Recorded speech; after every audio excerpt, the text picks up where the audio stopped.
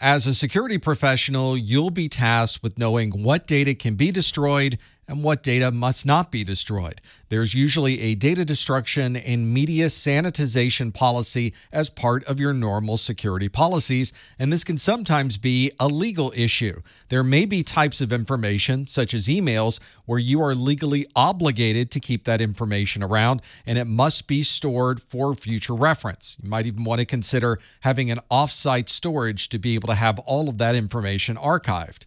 You also don't want to take something that is critical information and throw it out with the regular trash. This would mean anyone going through your trash or your garbage cans would be able to find any of this media or this printed material. Physically destroying the drives may be a much better idea than simply throwing them out with the trash. And in some cases, we want to be able to reuse these storage devices for other purposes in our organization. But you want to be sure that no one would be able to recover any of the previous data. So sanitizing these storage devices the proper way will make sure that no one can go back and see anything that was stored on that device previously. If you're throwing out printed material or any type of media, you want to be sure that your garbage facility is secure. You usually want to put this behind a fence and often use a lock so that third parties can't gain access into that garbage. You might also want to shred all of these important documents so that no one would be able to read anything that's there. Of course, you can only go so far with the shredding process. This takes time and money. And of course, someone who really has a lot of time could put all of these small pieces of shredded documents back together. That's why many governments will simply burn any of the documents that they don't want somebody else to read, because there's no way to undo that burning process. And if you really wanted to be sure that all of these documents were unreadable, you would pulp this paper, which would be removing the ink from the paper and recycling the paper so that no one would be able to read what was there previously.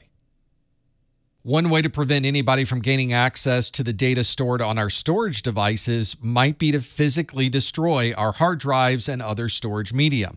You might want to use a shredder or a pulverizer to do that, or simply use a drill to put a hole directly through the hard drive, which would mean no one would be able to read anything on that drive. You could also use a hammer to break these platters, which would also prevent anyone from recovering any data.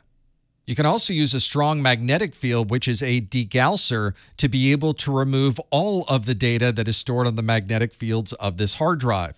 Not only does this delete the data from the platter, it also removes any of the important configuration information on the drive, which means that this hard drive would never be able to be used again.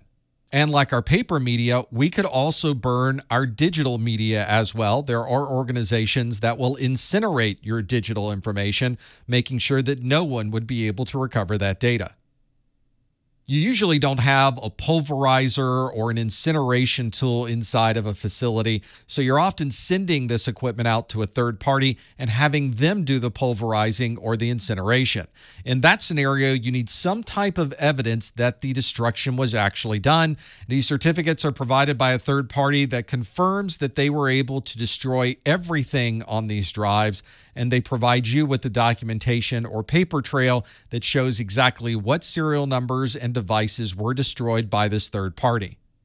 If you don't want to destroy the media, you may just want to remove some of the data from the media. If you want to remove a portion of the data, then you're doing a purging of that information. This would remove a single file or a section of data from an existing data store. For example, if you want to delete some of the data that's in a database, you would simply perform a purge on that data.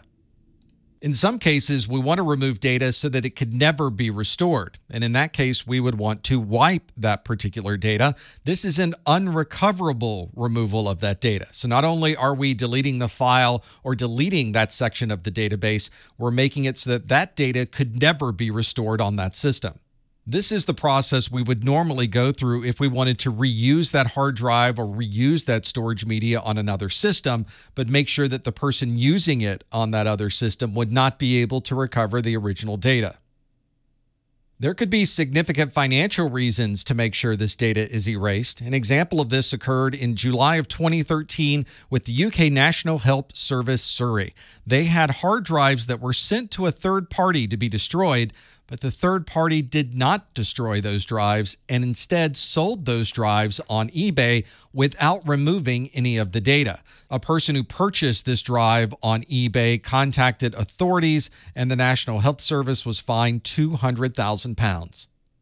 There are a number of relatively simple ways to be able to remove this data so that no one would have gained access to it. To do individual files, you could use something like sdelete, which is a utility available from Windows sysinternals.